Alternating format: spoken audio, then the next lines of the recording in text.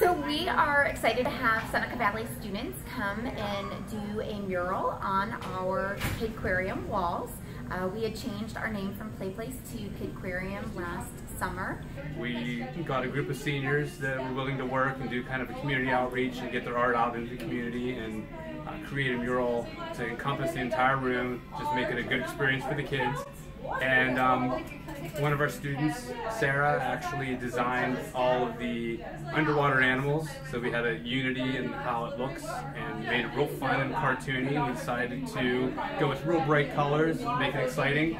You know, some of these students probably even grew up here, and so to have them be able to give back is, we thought it would be a great way to form that relationship with Seneca Valley and the YMCA.